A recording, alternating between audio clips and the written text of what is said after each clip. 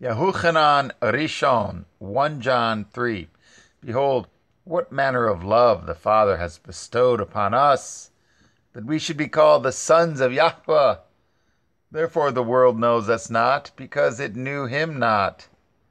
Beloved, now are we the sons of Yahweh, and it does not yet appear what we shall be.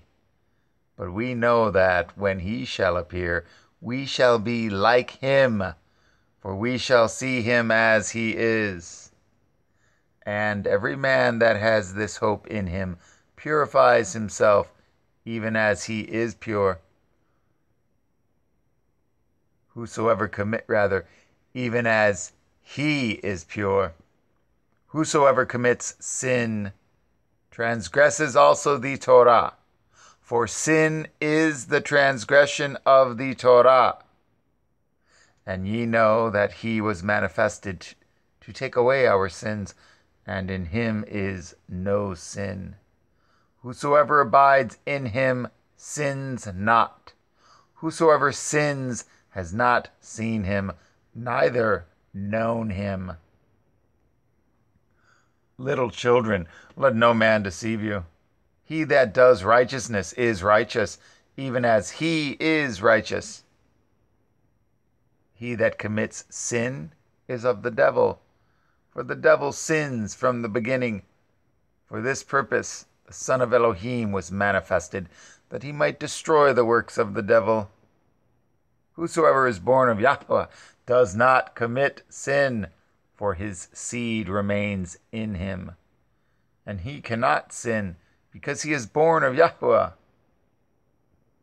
In this the children of Yahweh are manifest, and the children of the devil. Whosoever does not righteousness is not of Yahweh, neither he that loves not his brother.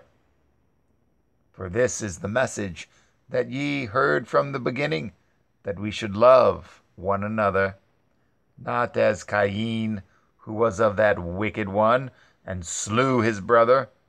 And wherefore slew he him? Because his own works were evil, and his brother's righteous. Marvel not, my brethren, if the world hates you. We know that we have passed from death unto life, because we love the brethren. If he that loves not his brother abides in death. Whosoever hates his brother is a murderer, and ye know that no murderer has eternal life abiding in him. Hereby perceive we the love of Yahweh, because he laid down his life for us, and we ought to lay down our lives for the brethren.